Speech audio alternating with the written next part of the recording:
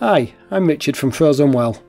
Welcome to the first episode of my new tutorial series that's going to show you how to make various simple platform game mechanics using Construct Free.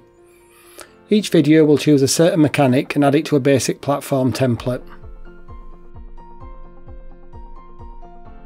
The starting template and the various mechanics we create will all be available for download from my itch page. A link is in the description.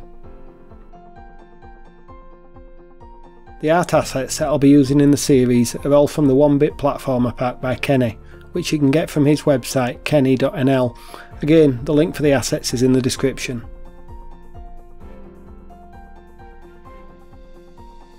So for the first of these videos, the mini mechanic that we're going to make is a swinging blade. This can be seen in action here. The blade swings on a handle from a central point and kills the player when they come into contact with the blade.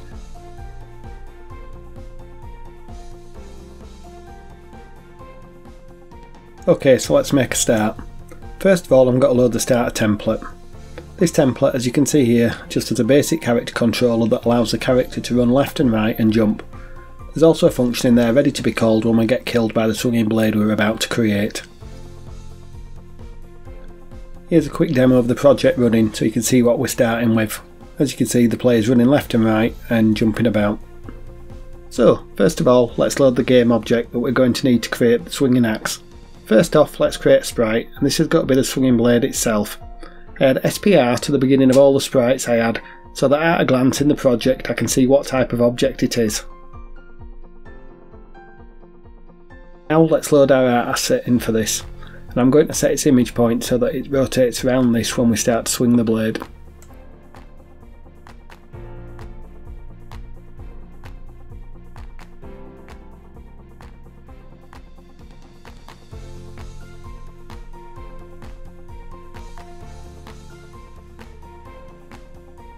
This sprite's going to need an instance variable. It's got to be used to store the radius that the blade rotates on, so this will be used by us to be able to change how far the blade is from the hanger sprite.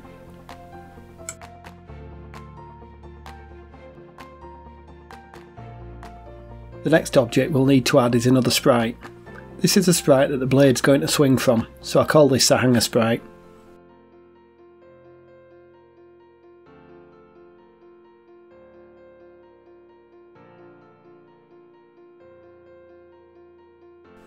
Construct automatically sets the image point to the centre, so it's fine left as it is for this one. This sprite needs a sign behaviour adding to it, as this is the behaviour that we're going to use to swing the blade.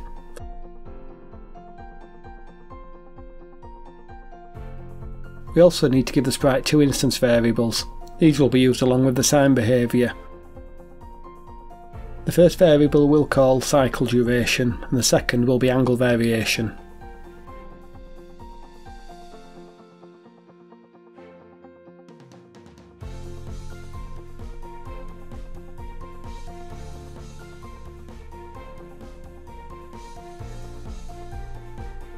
The last object we need to create is a tile background object, which will be used for the handle that connects the hanger to the blade.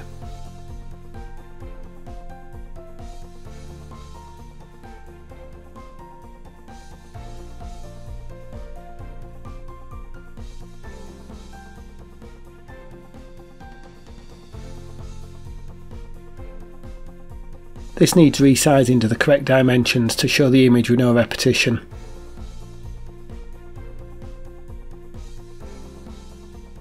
That's our 3 parts needed to make the swinging blade now all imported. The next thing we need to do before creating the events is to add the game objects we've imported to a container. This means that they're all connected, and when we place a hanger in our game scene, then Construct will automatically create the handle and blade to go with it as well. If you notice, when you click on one of the objects in the container, the others in the container are highlighted red. We've nearly finished getting our game object set up, just a couple of small settings we need to change. The first is a sign behaviour on the hanger. We need to set the type of movement to value only, as it's only the value of the sign that we need. We don't want it moving the hanger itself. The last setting that needs updating is the origin of the tile background that we are using for the handle. This needs setting to left.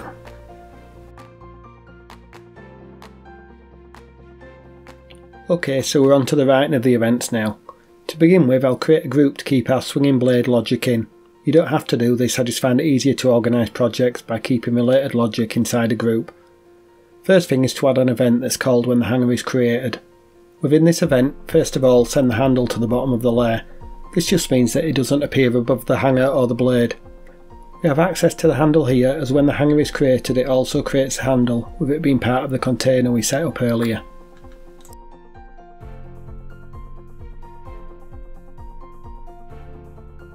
Next, in the onCreated event, we need to set the magnitude and the period of the sign behaviour on the hanger sprite. We get the values for these from the instance variables on the hanger. This means we can change these on each hanger we add to the scene, so we can have different hangers behaving differently if we want.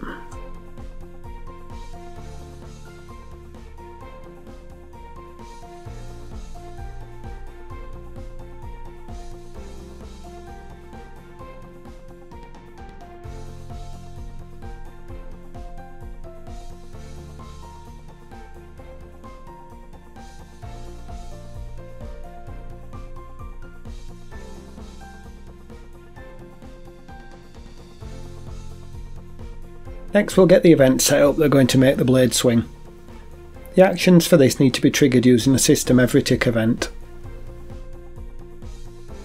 The first action that needs to happen every tick is to set the blade hanger's angle variation instance variable to the value from the sign behaviour.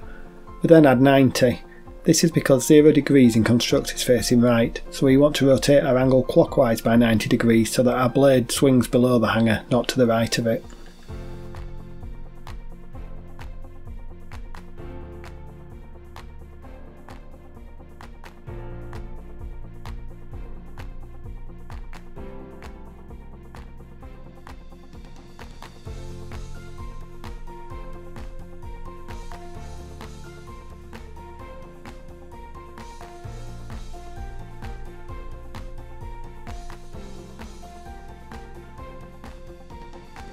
Next we need to set the position of the blade. We do this by calculating the x and y positions using sine for x and cosine for y. You can see the full calculations are being entered here.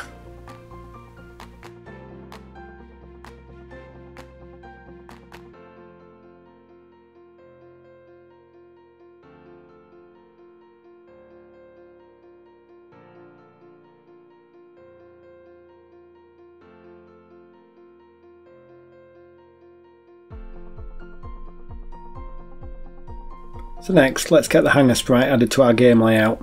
It's just a case of dragging and dropping this into the layout. Once it's in, I set the position to a position that I know will work for the blade that I've created. Then I set the instance variables which are used for the initial setup of the blade. I set the duration to 4 seconds and the angle to 60 degrees.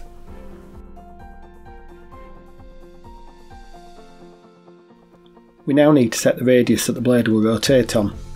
We do this in the onCreated event that we set up earlier. Here I set the value of the instance variable on the blade sprite to 45. Let's see what we've got so far. I run the project and as you can see we have a blade that moves on the radius we set around the pivot point of the hanger. There's still some work to be done to get it looking right though. We still need to set the angle of the blade to match its rotation and also join the handle between the hanger and the blade.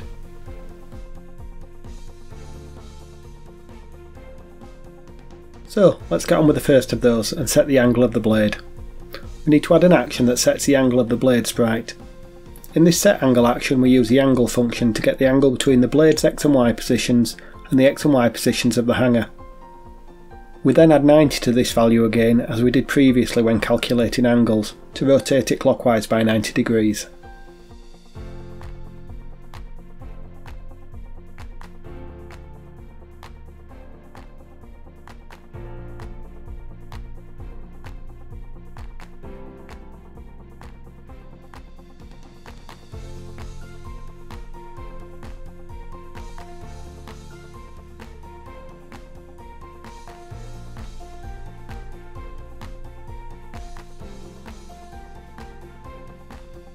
Here's the project now running with the blade's angle being set. Just the handle to connect between the blade and the hanger now and the blade will be complete. The The first part of connecting the handle between the hanger and the blade is to set the width of the tile background we're using to the distance between its position and the position of the hanger. Construct free has a handy function for calculating distances between two objects, so we use that here. Just pass the X and Y position of each object and the function calculates the distance.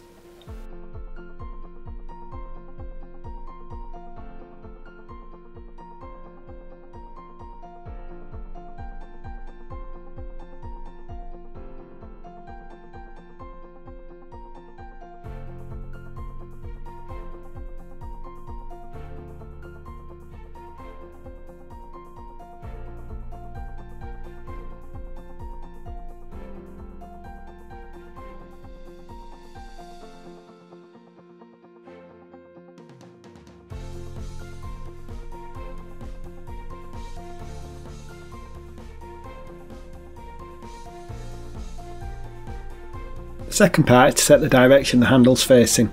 We do this by adding an action that sets the handle facing in the direction of another object, in this case the hanger sprite.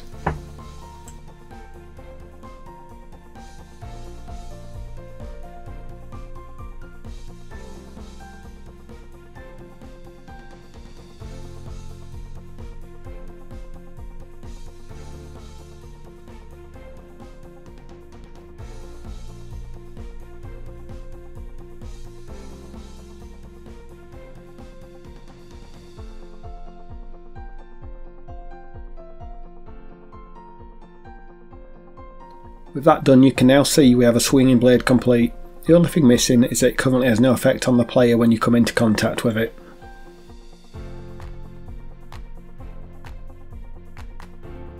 First of all, I add a simple collision shape to the blade so we can detect the collision when we collide with it. I add this in the basic shape of the blade.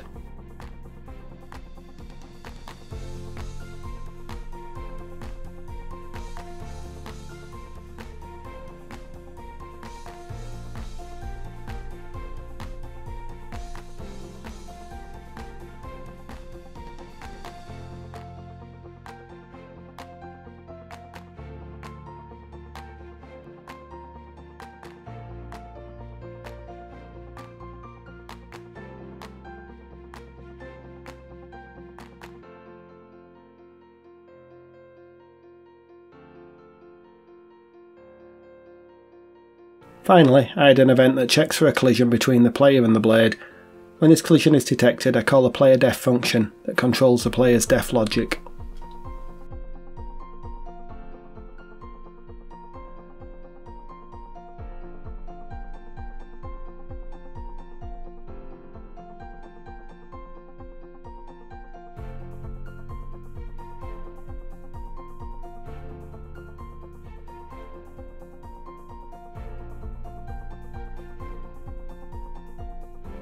Here we have the blade swinging and killing the player when they come in contact with it. That's the end of this mini mechanic tutorial.